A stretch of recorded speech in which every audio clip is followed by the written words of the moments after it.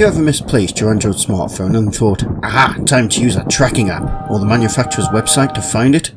But then you realised that you never did get around to installing the app you had intended so many times to install, or register it with the manufacturer's tracking service. Panic sets in. It's all over.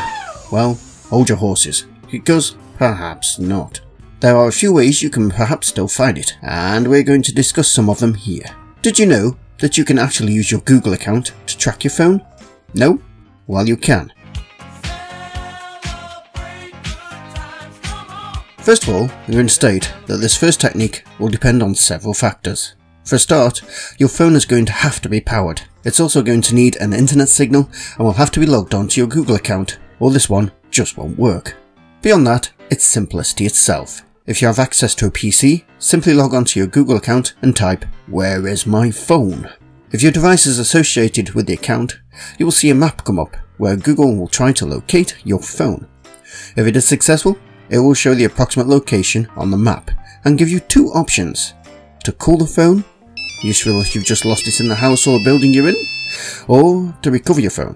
With the recovery option, you can remotely lock your phone, useful if it's at a location some distance away, or you suspect it's stolen, and you can even leave a message on the lock screen, for example, "This phone is lost, please help give it back."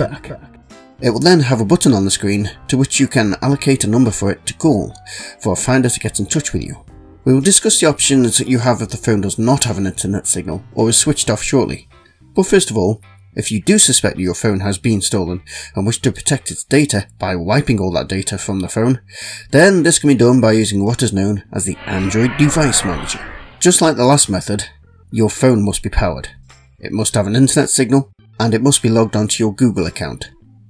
To start the Device Manager, launch a browser and log into your Google account. Then, type in Android Device Manager and click on the Device Manager link. This will bring up this screen, which will show you a large map and give you three options, two of which we have seen before, ring and lock, so I won't go through them again. The third option is the one we are looking for here, the erase option. If you click on this window will pop up, warning of you the effects of performing this operation. Basically, it will factory reset the phone and wipe off all the data on board. This is the time when you wish you had set it up to do routine backups. Read all the information, make sure you understand the consequences, and if you're sure, press that erase button. Now, what happens if you've lost your phone and it's either not logged onto Google, does not have an internet signal, or is switched off? Well, unfortunately at this point, it may only be the police who may be able to find it, but don't bother pestering them as they're not going to go to the expense just for a lost or stolen phone. There is a way to find out where the phone was before it lost its internet signal, but it does need to have been logged onto Google, and you need to have had its location function enabled. If this was active, you can find a history of where your phone has been by using Google Timeline, and hopefully it's at the last location it reported. To use a timeline, log into your Google account on a browser on a PC or mobile phone and search for Google Timeline.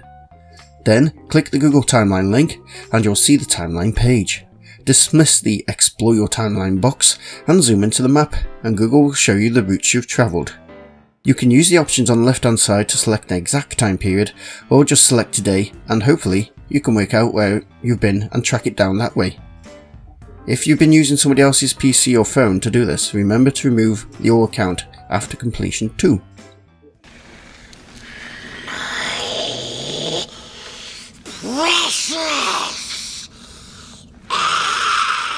That's it for this tutorial. Please like it if it's been of use for you, and leave a comment below as to whether any of these methods have been successful. If you enjoy videos like this and retro gaming and technology videos, then please consider subscribing. We have links to our popular Facebook group and Twitter where you can find like-minded individuals, and if you really like the channel, then please consider a Patreon donation. Other than that, it remains for me to say, I hope it's been useful, and thanks very much for watching. You need to quit being dirty. You're a dirty boy.